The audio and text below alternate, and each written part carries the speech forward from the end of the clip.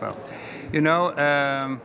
I'm really pleased to be here as Foreign Minister of Sweden, attending this meeting for the first time as a Foreign Minister from Sweden in the situation as an invitee. And we are very grateful for the support being shown to Sweden and to Finland in our accession process towards reaching full NATO membership. I look forward to exchanging views with my colleagues, and I think that this will be a productive meeting when it comes to the formation of the NATO processes, and I think it's very good for me as a Foreign Minister of Sweden to be able to participate in the meeting. How is the progress with Turkey and Hungary? Are you disappointed by Hungary as a European EU country still only having the decision in February? I think the dialogue is ongoing, and we have, of course, noticed the communication by the Prime Minister of Hungary to the effect that Hungary is going to ratify the accession of Sweden and Finland, and that is positive. How much a part of NATO do you already feel?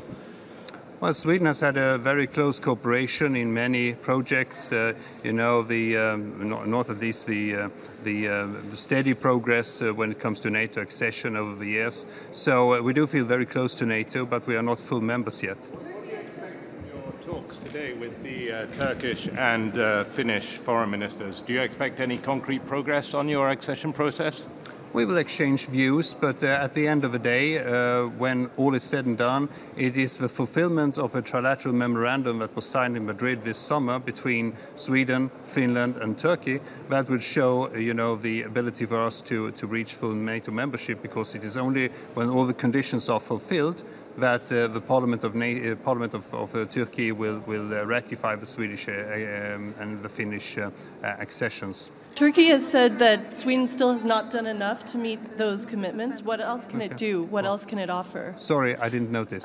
Turkey has said that Sweden has not done enough to meet those commitments. What else can it offer? Well, everything boils down to a dialogue. We believe that we are on a steady path towards reaching all the conditions laid down in the memorandum.